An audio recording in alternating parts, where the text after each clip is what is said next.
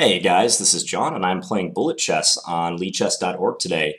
So I've recently been using this site and I saw Bullet Tourney was about to start, so I just decided to jump in. And this is the lineup we got so far. I have a 1500 rating, which is I believe the rating you start with in Bullet. I haven't played any Bullet games on this site before, so this should be interesting. And looks like it'll be starting at some point very soon. So this has some rules here about the tournament.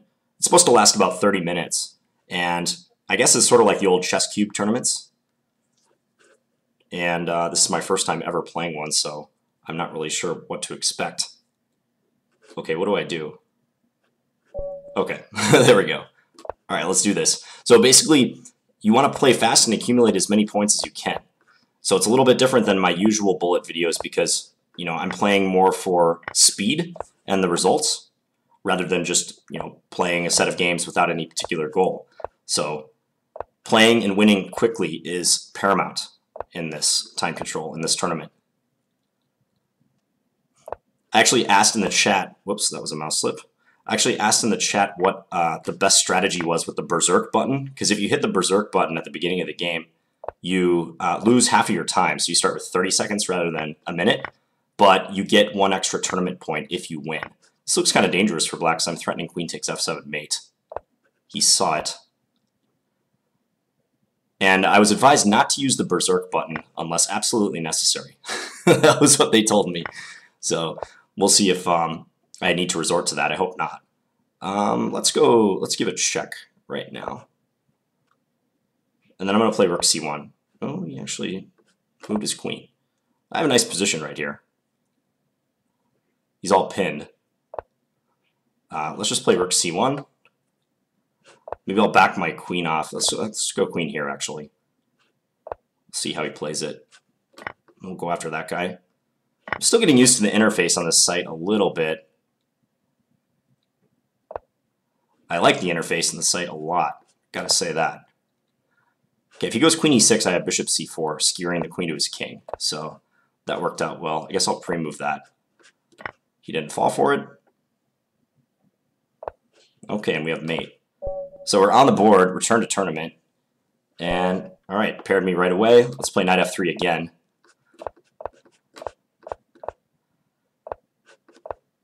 This should be a lot of fun. Shout out to Alex, that's Arex, right here. He's in the tournament. Long-time subscriber. Okay, if he takes with the pawn, I get this check in, which is nice. Wow, king d7, no kidding. I'm going to try to open up the center now. Definitely want to do that.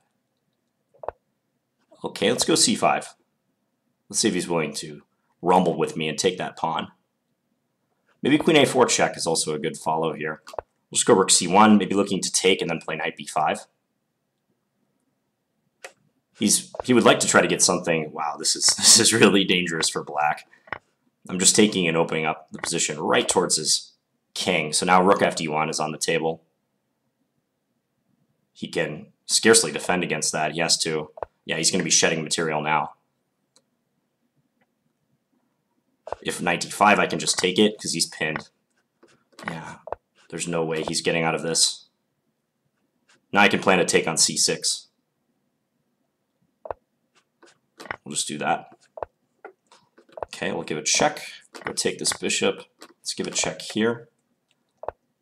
I think this is good enough. We'll pre-move that. He's got to block with his rook. He resigned. Return to tournament. All right, let's do this. Some guy also has 4 points. Let's see if it pairs us. This is really nifty. If I scroll down a little bit, you can probably see the other games in progress and also all the standings. Joining game. Lord Butternoodles. This might also be a subscriber. Definitely let us know if you're a subscriber, Lord Butternoodles. Okay, this is a gambit that I don't think is that good for white.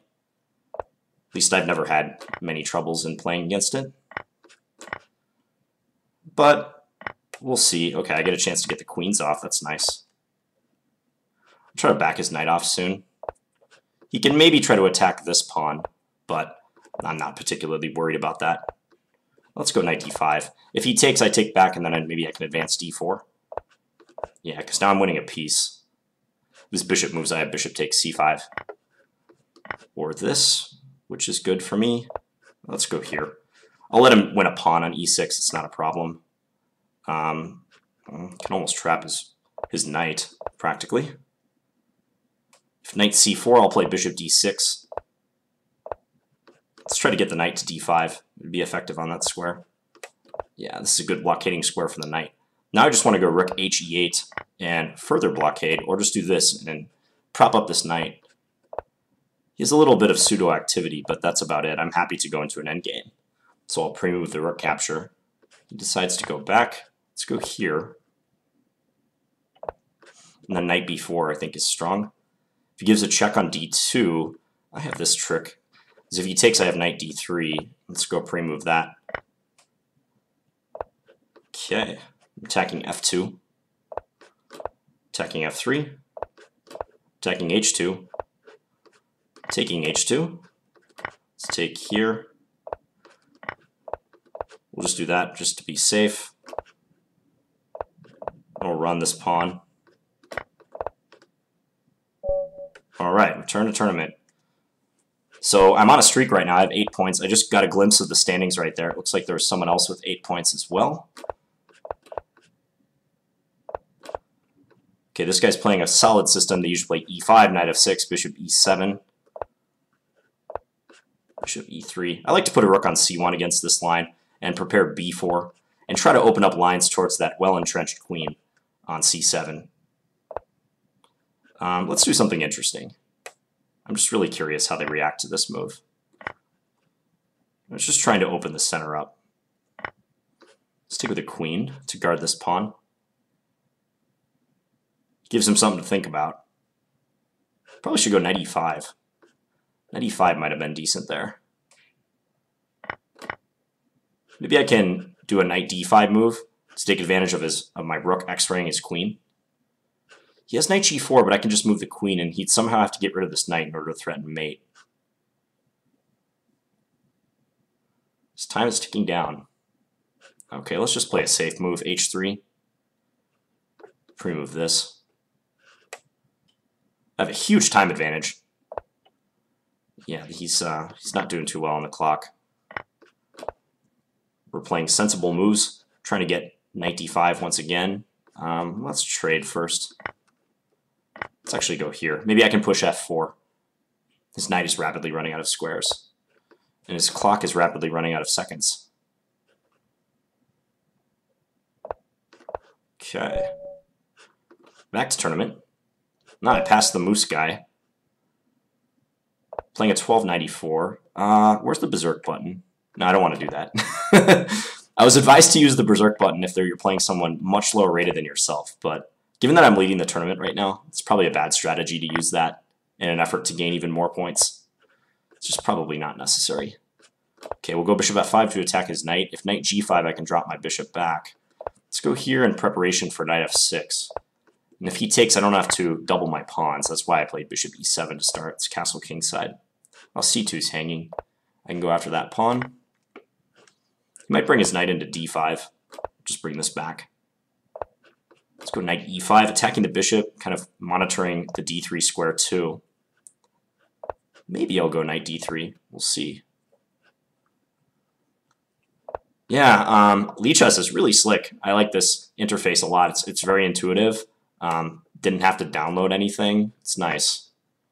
It seems like a very well-coded site. Someone made that comment the other day on my standard chess game too, where I played on lichess. They said it was a very well-coded site. Let's just double our rooks up. Take on b2. Let's go here. If I can play c5, I stand a good chance of just being able to crush him with my pawns. Might not even need to resort to anything else. I'd like to get my rooks coordinated though. That would be the icing on the cake. So maybe I can go rook c3 and double up. Okay, let's just chase him with our pawns now. Take that guy. Going after this. Alright, back to tournament. So we're on a streak and we're gaining double points because we're on a streak. So instead of getting 2 points for a win, we're getting 4. Or, yeah, is that right? I think we're getting 4 points. Jovi is our next opponent. We'll go here just to attack his queen. Let's do something interesting in a bid to shake up the king side.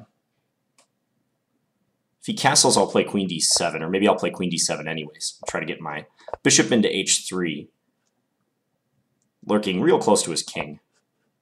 Okay, let's do this, also lurking close to his king. You can play g4 in an effort to keep it closed. Let's go e6. I'll probably just try to play bishop d6, maybe move my queen and develop my knight. Nothing special. Okay, let's just defend our knight on h5. He was attacking it twice with his knight and his queen. And I'll go knight d7 here after. And just to clarify, by the way, because I know people saw me playing on lichess for one of my standard games the other day and are wondering if I'm like abandoning ICC. And let me assure you, I'm not abandoning ICC in the least. I've just decided to start playing on lichess a little bit because this site is pretty cool and I like it a lot. So I'll be mixing it up. Let's pre-move this capture. I'm just destroying him on time right now. Attacking c2. Yeah, okay. Back to tournament. I have 20 points. All right, so I've got a nice lead going right now. We're playing Marcel Ox. I think this is another guy who watches my channel. So thank you guys for coming in and playing with me on this beautiful Saturday.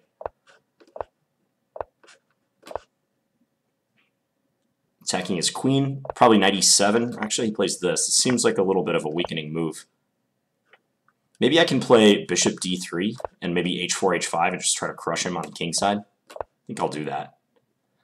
I have a lot of pieces around his king right now already.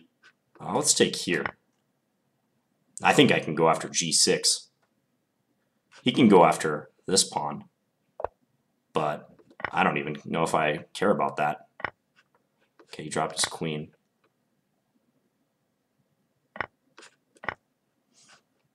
And let's just open this up. Bishop attacked, pawn on g6 is attacked.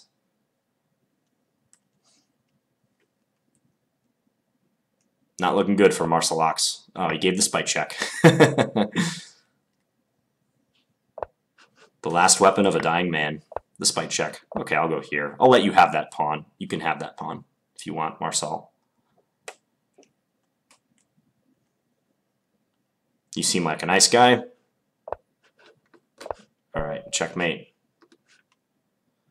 And who's in second place? BC8, 1858. I don't think I played him yet. Carly Main, 2031. Okay, this is, I think, the highest rated player we played so far. Let's play Semislav against him.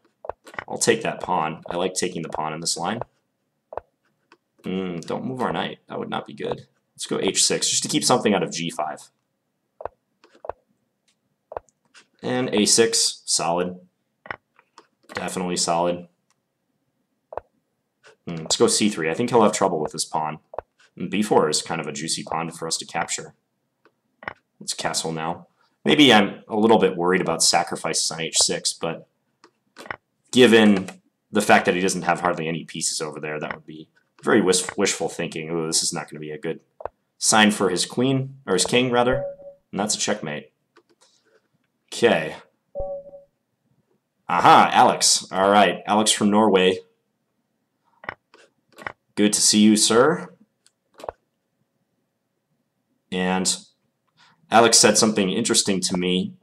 He said he watches my videos on his way to work on the bus every day, and he said I was one of the reasons that he misses his bus. I think me and Chess Explained, me and Christoph, were the reason that Alex from Norway is late to work sometimes. So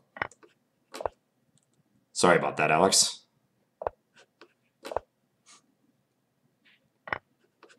Okay, e6, let's play. So I'm up a piece. He's hurting a little bit on the clock too. He's probably going to move his bishop now, or somehow kick my knight back. But hey, a piece is a piece. Piece is nothing to sneeze at. I'll take that. Okay, we'll get our rook out. So I won't have to castle anymore or anything just to become active. I can swing this over here. And we're looking at a rook trade. If I can get my rook into d2, that will be even better. And he resigned. Okay. So I'm on a real nice doubling streak. Oxymoron 21st is the second guy. And we've got, okay, about half the tournament still remaining, 15 minutes. So, Scandy every game. Oh, Lily Phoenix also is watching. Hello, Lily. Longtime viewer and commenter. This is turning into like a John's subscriber party. Well, this is cool because like on ICC I don't get to really play with you guys. So it's nice to see everyone here. Ooh, that move looks really ugly. I gotta target that g6 square. I wonder if he'll castle queenside now. Because he just played f6 and pretty much ruined his position. So I gotta believe he's not happy with his king position right now. Maybe he'll go h4, hard to say. I'll just do this. My bishops are really annoying to him right at the moment. He'll probably play knight f6 and I'll play rook e1.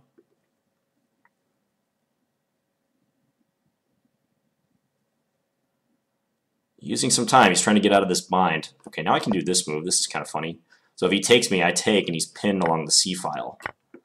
He has to play knight c5. After which I'll probably play b4. Did not play knight c5. Let's bring this guy in just to probe his knight on d7. Okay, let's go here and attack this pawn. He can take on d5 now. Take en passant. Looks like e7 is going to be hurting him severely. Let's take this pawn. Totally gluttonous right now. Just grabbing pawns all over the place. Who's up next? Brantz. Scandinavian. He declines it. This is an interesting way to decline the Scandinavian. I wouldn't advise it for white, because I think the Scandinavian is not an opening you should decline. E5 is not going to strike fear into the hearts of your Scandinavian opponents. Let me assure you of that. But it leads to interesting positions. Okay, here I might be able to set up a tactic. So like, my idea is after he takes with the rook, I'm going to take here, because if he takes with the queen, I have bishop c5, is the idea. So he can't take it. Let's just go back and try to go bishop c5. Give a check. Ooh, I want your king. Goes g5, tries to keep it closed. That's a smart idea. Don't want to play with fire. Now, do I want to castle kingside? Probably not. If he plays b4, I have bishop d4. And his rook on a1 is in trouble. Also, if he goes knight b2, I might have rook c3. I dropped the rook on f1. Is that a checkmate? Yeah. Okay, so I've got 40 points, playing Chessmaster 007. Chessmaster 007 is playing the lazy title player opening. Knight f3 and g3. Castle, solid setup. I see this all the time in Wollet. Like a disproportionate amount of the time. I'm happy here I have the bishop pair. Okay. He offers to continue opening the position. I will not say no to that. Maybe he should take the bishop on f5. He could take the other one, but now I win this pawn is the problem. So yeah, it might have been better to take the other bishop. Let's give a check now and just see how he responds. Okay, now we'll pressure him down the file. I think I'll pre-move this one because I have a feeling he'll take. Now his c3 pawn is loose, so let's double up and attack it. Let's just make Luft. Don't want him getting a wayward back rank checkmate. Can I do this? I'm going to take here first. Okay, let's go king g7. I just wasn't sure if he could throw in a rook d8 move or something anywhere. So that's why I didn't do that. He can win a7 if he wants. Oh, that's a blunder. And if d7, I have rook here to stop his pawn. Yeah. All right. So how many players are in this tournament? 36, I believe. Just looking at the standings. This is pretty fast-paced. This is nice. You don't really ever have to wait too long for a game. It's almost instantaneous. It starts.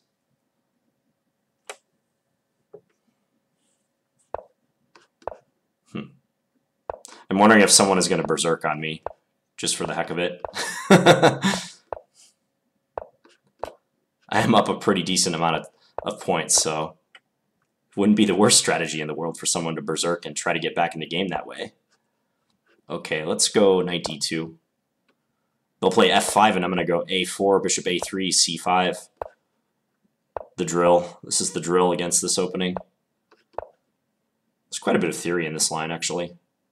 So I'm attacking d6 several times, and he is not doing anything to defend against that. Oh, actually I thought I had played b5 already, but I hadn't.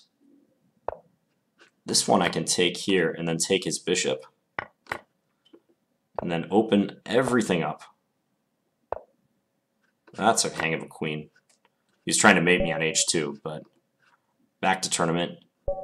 Where's this berserk button? Is this it? Who am I playing? Okay, let's do this just for fun. I might destroy my streak, but this should be fun. I gotta play extra fast in this one. Just gotta literally try to kill him in the time that I have. I'm gonna try to do it. It's actually not looking so good right now because he's playing fast and pretty well so far, although he is dropping some stuff. I'm going to try to go knight a5 and then stick my knight on c6. Let's enable that pre-move. I'm going to give this check, then go here. Then get their queen out of the way. a6 is hanging, so I can try to take that. Let's go here. Maybe get my king up to g2. Next move. Just to make sure he doesn't like kill me somehow with like a, oh, I don't know, some sort of tactic. He can barely move right now without dropping something like that. Yep, the wheels are falling off. I definitely pushed my luck with the Berserk thing. I could see why this is like a not a measure you want to take normally. Let's do this. Okay, return to tournament. Carly Main. Okay, I'm not going Berserk against this guy. He's too high rated. Giving a 2,000 30-second head start is a little reckless, let's say that. Okay, bishop h4. This is kind of like a, I don't know, a bad QGD, I would think of it as. I win this pawn. And then I'll be attacking c7 too. I'm not going to go take that though, because he could have taken my rook, so I didn't like that. His dark square bishop is now under attack. Let's go here and kind of eye the f7 pawn a little bit. Okay. He might win e5. We'll just have to learn to live with that. I don't want to give up the c file. Let's bring this in. Let's go b3. Let's go after that g4 pawn. Let's go after the h5 pawn. Let's do this. Okay, now I can get these off the board. And then trade a bunch of stuff. Winning pawn endgame. Not often you get to demonstrate technique in a position like this. Or try to run him out of pawn tempos. Didn't have to play it this way, but It's an easy way to do so. Oops. Okay, he's already making use of his pawns. Back to tournament. He resigned. Ooh, this guy's actually kind of catching up. Oh, he's going Berserk, that's why. The BC8 dude. Well, he's not close enough yet where I'm concerned.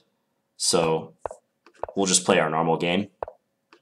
I think he was still about 15 points down at least. Oh, don't move the king. Yeah, 41 to 57. So we're not worried yet. Let's go e4 after this just to open this baby up.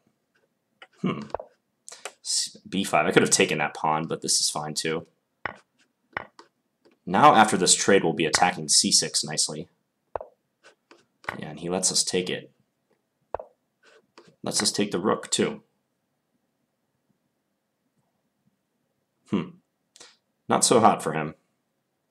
Cuerdo. I don't want to take his knight yet. I don't want to lose control on the light squares quite yet. Let's just go bishop into h6 to attack his rook. Okay, now I can take that, and I can take his rook. Let's pin him, pin his knight to his queen. Probably jump our knight into e5 next move. Pre-move this. I'm threatening knight d7, actually. With a fork. Yeah, let's just do that, because even though he gets to take our queen, we go knight c6, and being up this amount of material, like even here, I don't mind giving up the rook for a knight. It's not a big deal. He's just moving his knight at random now. Let's push these pawns. All right, back to tournament. So I got 5 for that one Berserk game that I won. Home 1938. Okay. We have a slow Slav. Knight is kind of misplaced on d2. I don't particularly like it there if I'm white. Let's go here. I'm going to try to strand his knight on h4. He doesn't want that. Let's go b6 just to keep his knight out of c5. See if he'll trade. He does. Knight e4. Looks like a good place for it. Okay. Pretty even game so far, I'd say. He's dropping a pawn now, though. Trades are forthcoming. Let's go here. Maybe I can work into c4. Something like that. He has bishop here, maybe. He didn't really notice, though.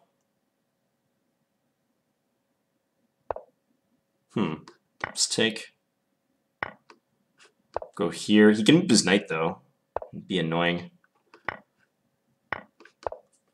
Attacking his bishop. So he doesn't have time to take on b6. Let's go here. I'm holding everything. Let's see if I can trade my pawn. If he goes e4, I have d3. He might regret not trading. Let's go here just to gain a little bit of space. Maybe knight f5 is coming. We'll do it. Now we're up 2 pawns. This is a winning endgame. Bring our king up.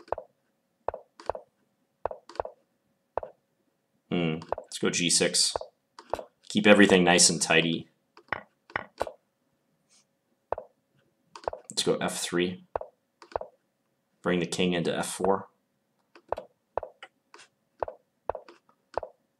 Okay, now I'm thinking advance the pawn. All right, back to tournament.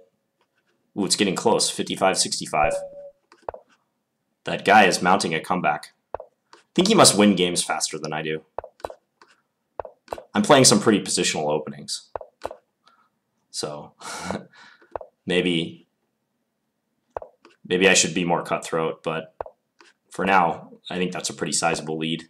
Let's take this pawn, then play h3. I would like to, at some point, play c5.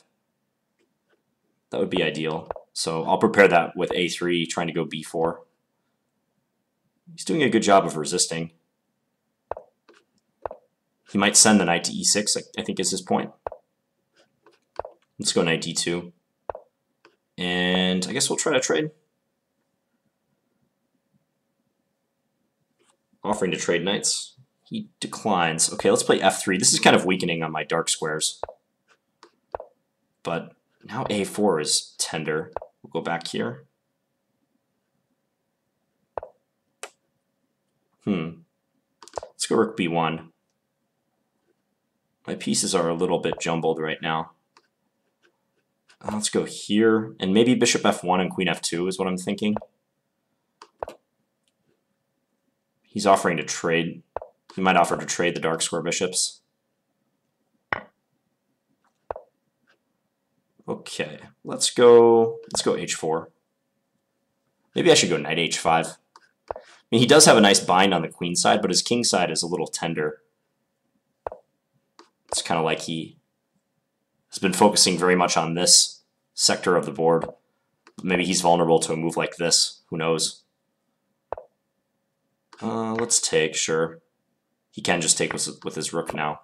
The time situation was beyond repair. Okay, back to tournament. And, oh, I didn't, oh, is it over? Yeah, it's over. Okay. All right. So, thank you guys. Just tell these guys thanks. GG's. It was fun. So thank you guys for watching this video. And yeah, I like this tournament a lot. I even got a little trophy. So I'll be playing more of these in the future. So I'll talk to you guys tomorrow with another bullet video. Thanks for watching, guys. Bye.